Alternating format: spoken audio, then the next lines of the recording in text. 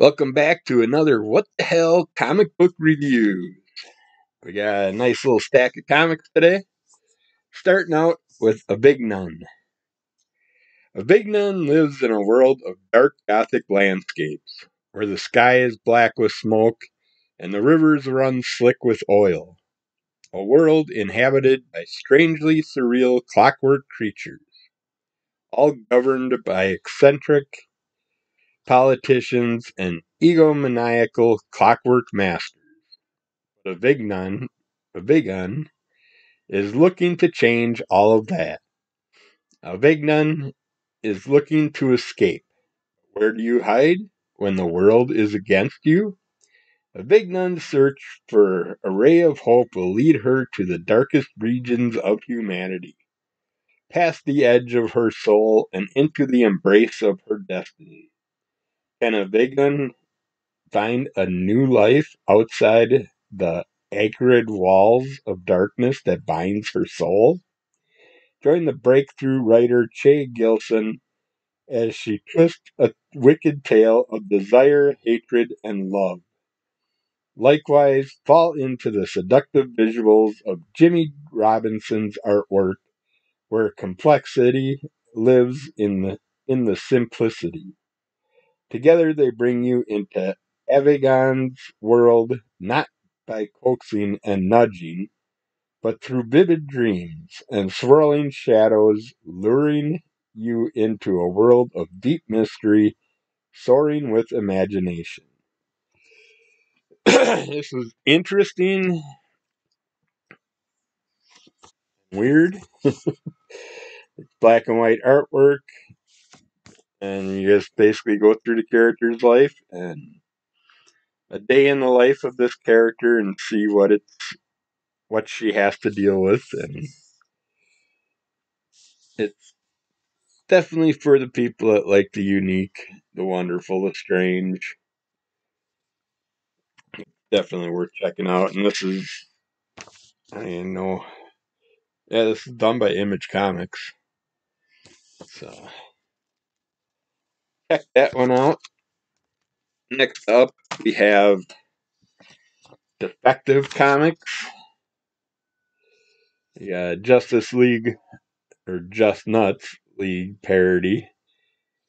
And it's a flip comic. You got a Spastic 4 parody on the other side.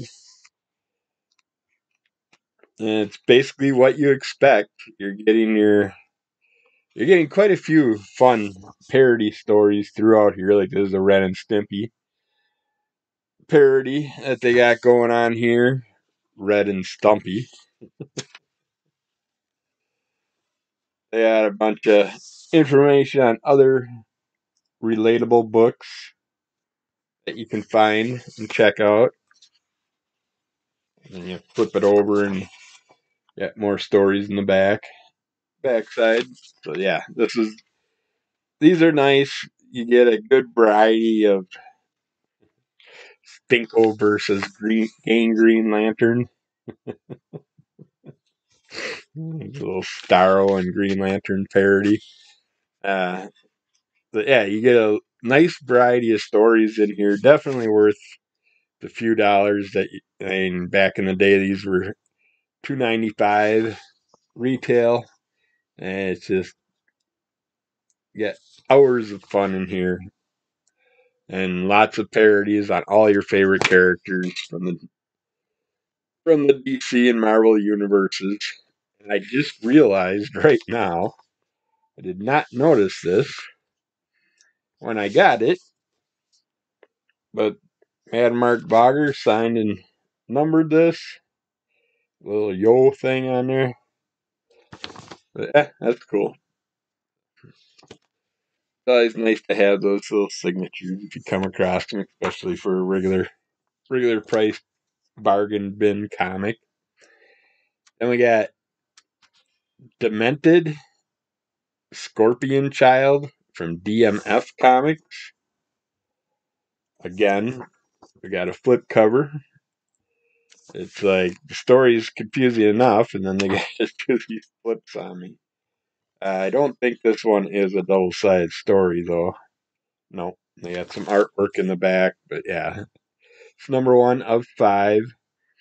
You get to see this character trying to help out the cops. Well, the cops are dealing with stuff trying to get this prisoner put in. Kind of has a Joker feel to him. And he's got this very interesting alien. And there's a variety of interesting characters in this storyline, but the one, I don't know if you can call him a sidekick or whatever, but this little character here, he cracked me up. It's this walking head. But this is a fun look at kind of a story about the strange characters, the evil characters, and kind of a Lobo type character coming after him. But yeah, it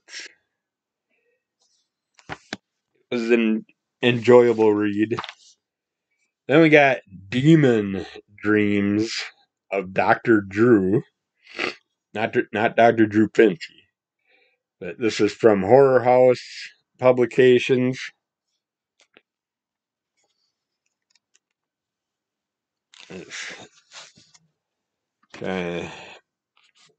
You got 3 different stories. The Devil's Violin, Sabrina the Sorceress, and the Strange Case of the Absent Floor.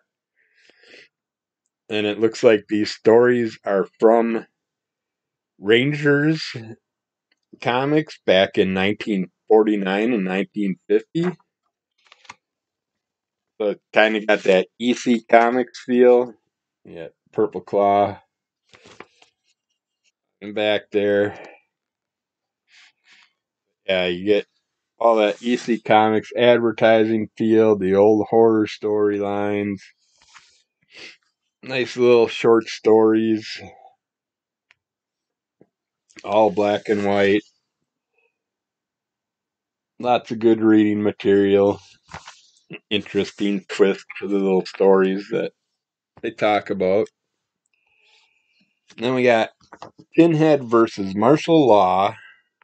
Law in Hell. And this gives you our Marshal Law character, which I believe is from the Savage Dragon universe. And he's dealing with Pinhead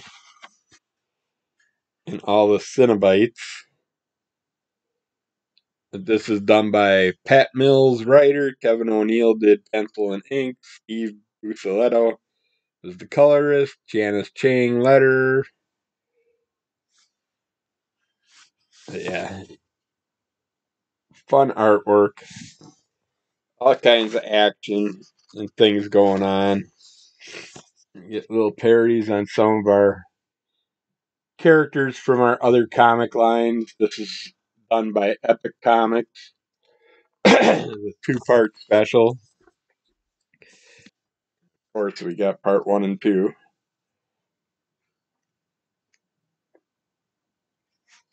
Here's a good shot of Pinhead and Marshal Law facing off.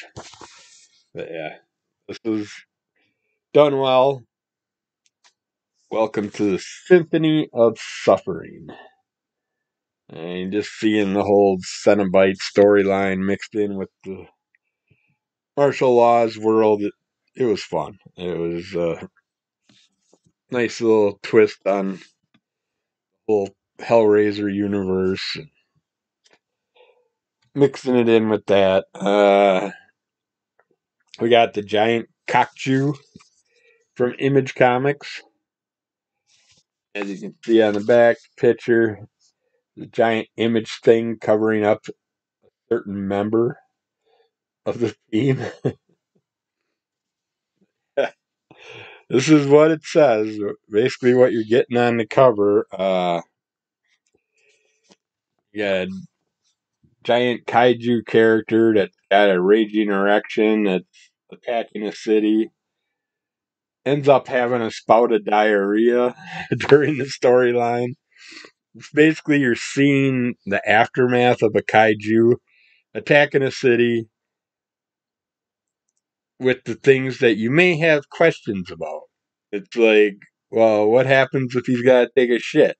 What if he has to do something with an erection or something like that? Or what happens out of the norm when a kaiju attacks a city? I mean, even in the ocean itself, I mean, you can imagine the devastation of defecation that can happen with a being that's that big. But yeah, that was a very interesting. I believe it was a one shot. It's #1, but I'm pretty sure it was just a one shot. I don't think they said anything about coming back. Talked about some other stories I thought were done that are coming back, but yeah, I'm sure they'll do more of these. But I believe that was just a one shot at the time. And then the last one we got here is Here Lies Mark Norman, born in 1953, died 1983. Even in the heart of darkness, there shall come a dawn.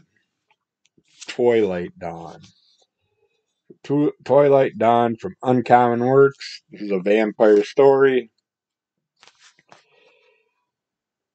Ed Northcock, Rob Perry, Ronald Hope, Scott Chandler were pretty much part of this one. You get a Twilight Dawn story, a Xanax story, a Sword and the Scepter preview, a Sideswipe preview, and a La Roche preview in this issue. That's why I was so confused. It's like so many different storylines in here and things going on. But yeah, you got an interesting vampire story. Actually, I don't know if I'm showing anything too dirty here, but yeah, it's kind of a triple X style storyline, but interesting. The previews were interesting. Here's a couple pictures of the Xanax and the. I'm not sure what the other picture preview was, but those are some of the other characters you're going to see along this issue. But yeah, it kind of like was a preview book altogether. I don't know if this was a one shot. I don't see a number on it. So it is volume 1, #1 from 1993, but this very much could have just been a one shot itself. But I'm sure the main stories go on longer, and then the previews were just a little tester for you. But yeah, black and white, interesting.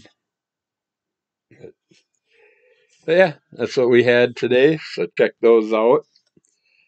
See if you can find anything that catches your eye or ear, or your little devil tongue, and pick one up for yourself. And we'll get back with more reviews sometime in the future. Keep following Under the Call of MS. Rate, review, tell a friend, and we'll get back to you soon. Bye.